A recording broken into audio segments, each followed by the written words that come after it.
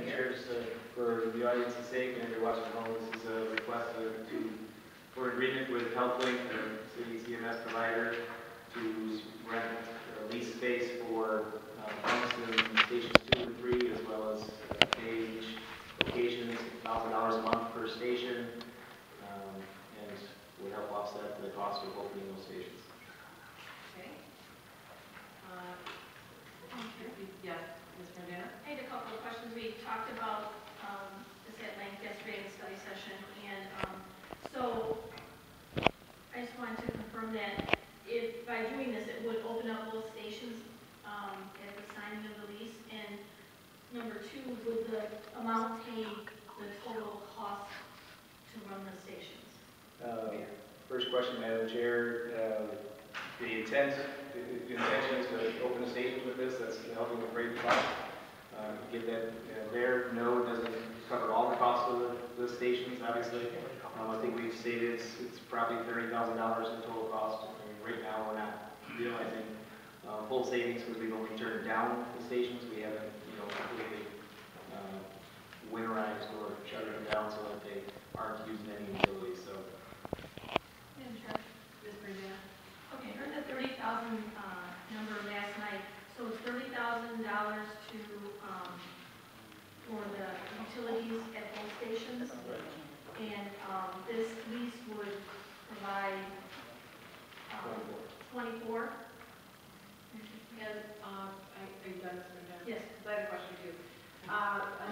We were given a number, and I believe it is in this contract that we were given. Is it 3 or 8% of the utilities also are additional to this?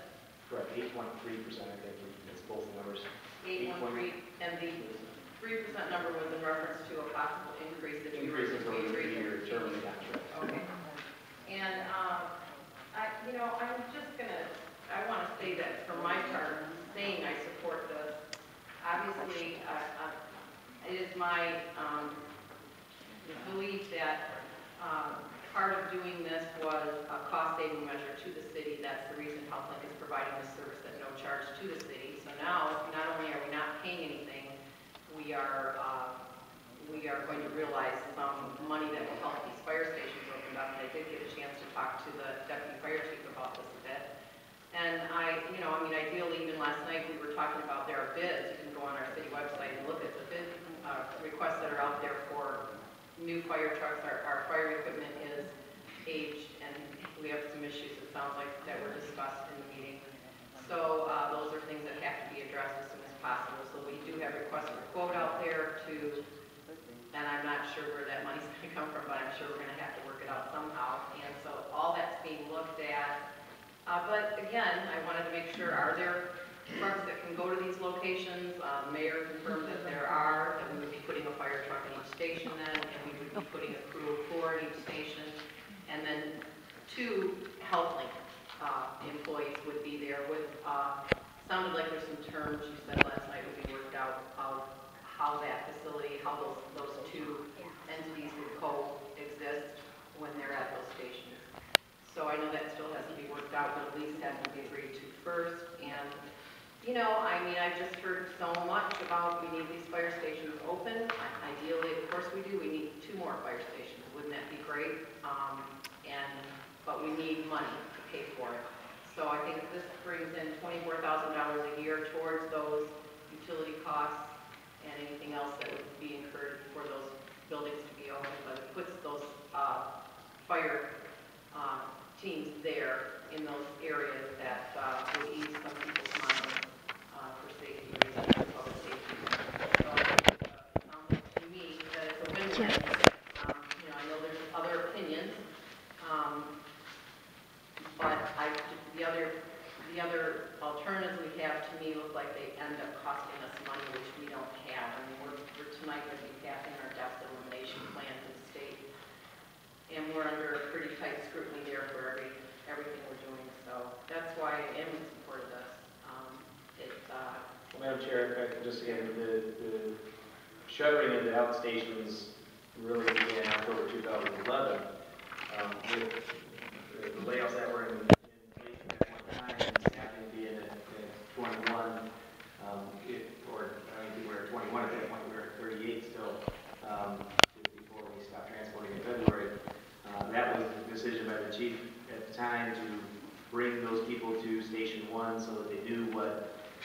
daily staffing they had to deal with. So, you know, if people called in and wanted at one of the outstations, they might only have 2 people there. They were bringing them to station 1 and closing that station anyway. So that decision was really requested of me at that point in time to make sure that the resources that we have there have. So the financial resources, or lack thereof, reopening the stations with the grant in place. The grant doesn't cover the expenses related to running utilities and everything on that. That's why we haven't gone back to the outstations at this point juncture. So, Do we though, on that, since you brought that up, do we have, I guess I mean, obviously now we have the numbers that we can say we will have full, 4 that can run an engine.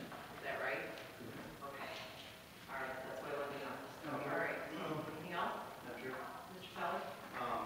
Yeah, there's several concerns with this contract. One of the most important is though that Oakland does not have a contract with the city of Taylor.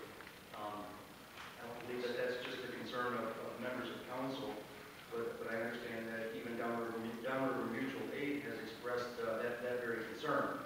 And I don't think I'm in any position to even consider putting them in the outstations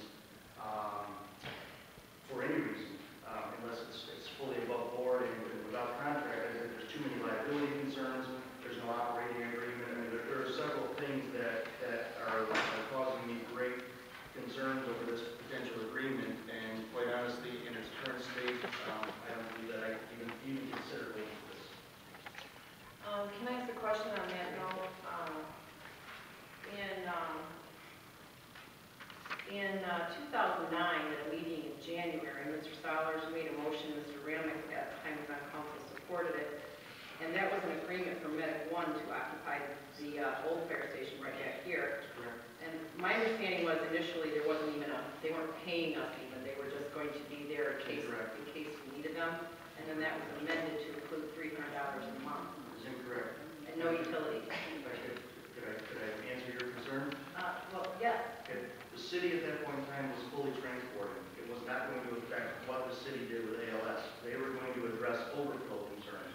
There was an agreement in place. They were paying rent. It was all brought forward. It was all voted on. There was nothing where they were just stuck in any building. Okay, and then I understand, if I may continue. I just wanted to continue Can I on just that. finish on that? I want to say that. There actually was agreements filed after that, because you're right, we were transporting at that time. So understandably, the firefighters wanted to protect that. And, but what I'm saying is that obviously during 2009, which was before we were elected, myself, the mayor as mayor, because I'm on council at the time, there were, obviously the former administration was looking at ways to maximize public safety and not do it by hiring more people necessarily, but by using other resources in the community, even though they were private companies. So I just want to say this is not, I don't think it's highly unusual. I think that it looks like it was tried before, and people were in favor of it at one time. I'm just saying, right now, we don't have ALS. We don't even have our fire trucks up to speed, let alone to consider EMT vehicles and all the equipment they would need. We don't know how we're going to pay for fire uniforms right now. I mean, I spoke with the deputy chief's office too about doing some creative things for fundraising, even for trying to raise the money for the fire, the fireproof clothing that they desperately need to have replaced. So, with the challenges we're having, I'm open to creative ways to solve tough problems. Ms. Brandano. The point I wanted to make too is this, as it was a few years ago, this was a lease agreement. And as it is today, that's brought before council today, is a lease agreement. It's about sharing space, leasing space, which is the same concept that we were doing a couple of years ago. So I think it's very similar. Through the chair, I don't remember. Do you remember how you voted on that item? Yes, I voted no. Okay, thank you. Because we were doing the ALS then, but we are not doing the ALS now. So can you tell me why, Madam Chair? May I ask Mr. Stoddard why you voted the way you did?